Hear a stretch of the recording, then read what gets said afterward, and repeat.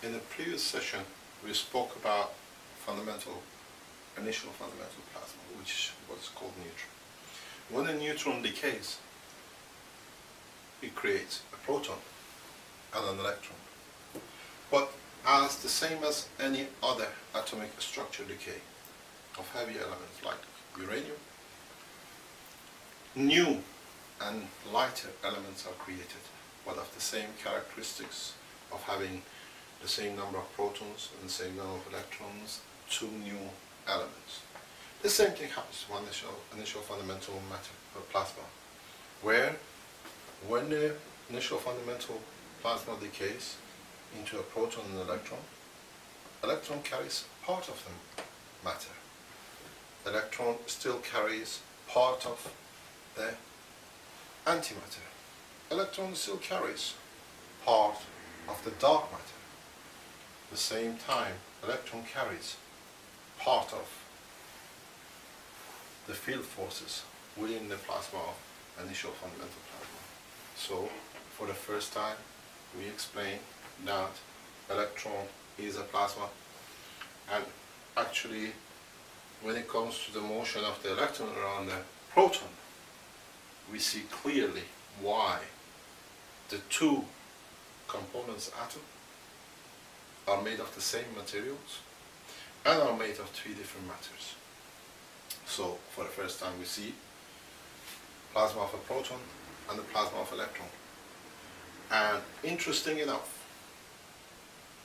in the real world of physics, a lot of scientists speak about the random motion of the electron around the plasma of the proton. But in reality, now that we know a proton and electron are made of the same material, same composition, it's very simple why electron has a motion in respect to the proton itself. It's very easy. You have, for example, a condition when the electron side of the matter magnetic field comes close to the antimatter magnetic fields and the magnetosphere. So what happens? It gets pulled close. They are both dynamic. They move. In the motion, it gets pushed away. What happened? The antimatters, the same strength. It moves away. The same thing happens. The plasma moves further in and further out. They are both dynamic. But the system is very clear. The matter within the proton, the matter within the electron keep certain magnetic fields and gravitational fields in respect to each other. And where it's stronger from the proton side, the electron comes closer, but it cannot come any closer than what the total magnetic field sphere of the whole matter, all the matters of the plasma of the proton, allow the plasma of the electron to come close to. So now we see how electron finds its position. But because they're both dynamic and the whole thing moves around each other, very simply is as we look at this. That's an electron, that's a proton, and what happened? Electron finds its position, it comes close. Too close, it gets pushed away. And the motion is erratic. It's very simple. Now, what happened? Matter, antimatter, two antimatters find a position. Moving, they have to find another position, so it moves away. So the proton comes somewhere else, it has to come closer. So what happens? No fuel is burned. Only magnetic field's positioning allows the motion of the electron around proton. And this is what we have discovered, and that's what we have developed, and that's what we use, and that's what all the celestial bodies in the universe use for their motion, for keeping distance, for getting closer. So what we have developed is the same. We have developed a reactor which is like a proton, and at the same time we have the Earth. What happened? We create magnetic fields which are weaker, like the material of the matter, magnetic field of the matter. So we come closer. We produce magnetic field strength in the level of antimatter, for example. We move further. We haven't burned any fuel. All we did we use what we call gravitational positioning. When you call anti-gravity doesn't exist, because by law of physics, where there is a magnetic field, there is gravitational field. So we call it MAGRAV, which is magnetic gravitational field forces.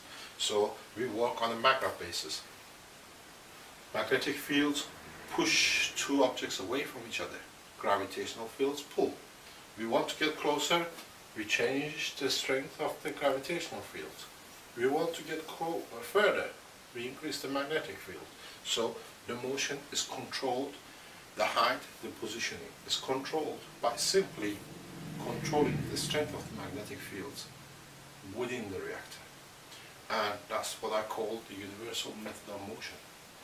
At the same time, once you understand you have a magnetic field, what we call magnetosphere around the planet, you can now control the strength of the field. Increase it, reduce it, that's what we do. So when we increase it beyond the boundary of the reactor, these are the reactors, very simple. You can see, this is one of the reactors which has been tested.